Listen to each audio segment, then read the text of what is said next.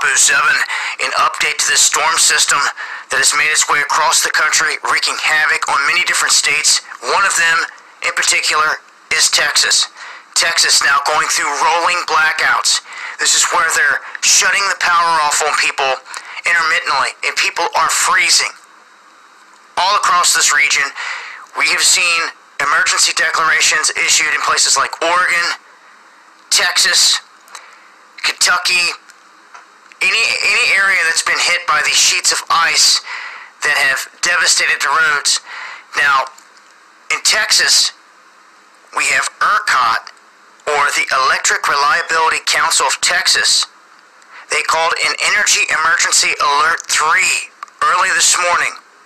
Now, this includes the rolling outages for not only homes, but businesses and city infrastructure. They had warned residents that even traffic lights could be down during these blackouts. We shift over here. When we look at this,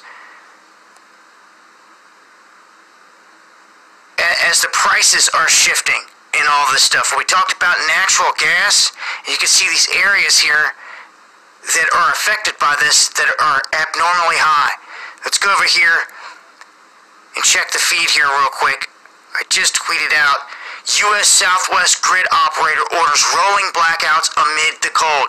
Now, Southwest Power Pool says it has exhausted all other options. So this is the latest here. They're saying they've exhausted all other options as people are freezing their tails off in Texas.